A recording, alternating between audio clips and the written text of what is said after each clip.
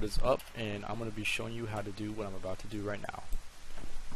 How to make it create a task like that, and then how to make it show that you have succeeded the task, which will be shown right here after I kill Bob.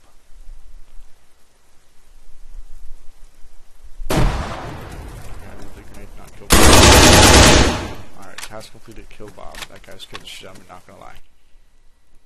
Now I'm gonna show you how to do this. This is the setup I have right now, but we're gonna delete this, and then we're gonna come over here and control V over here.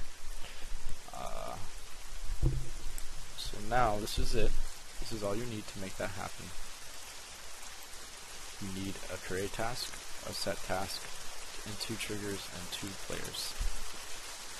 So to get the create task and set task, you come to systems, which is F5, and you type TASK, and you grab this and this.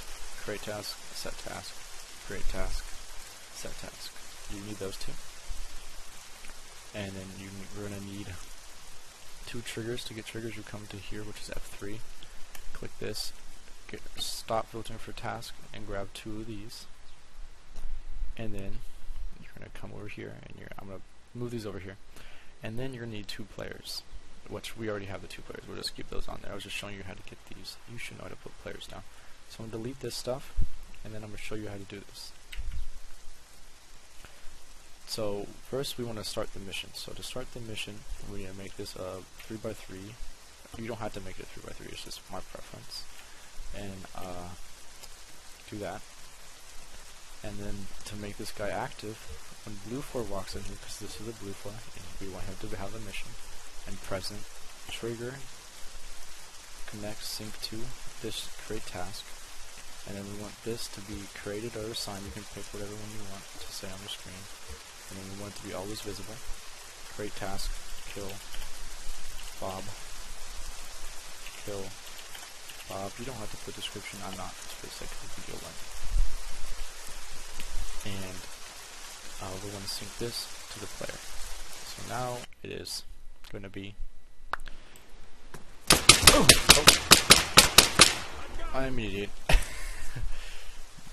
That was my fault. I have this guy's player when this guy should be the player for some weird reason that happened.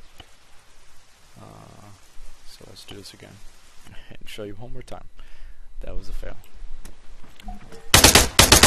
See, it says kill Bob, task assigned kill Bob, but it doesn't pop up with mission successful or anything like that saying the task was complete. And that's because we haven't put the next feature in. The next feature in, you're going to need to go to here, the actual player that you want to kill, and you're going to need him a variable name. You can name him Bob, you can do it WA, any variable you want, as long as you remember that variable. You're going to press OK after you've done that. Then you come over to the trigger, and you're going to go down here to condition, and type exclamation ALIV, which spells alive, and then BOB, the variable, with a space between the alive and the variable, and then semicolon.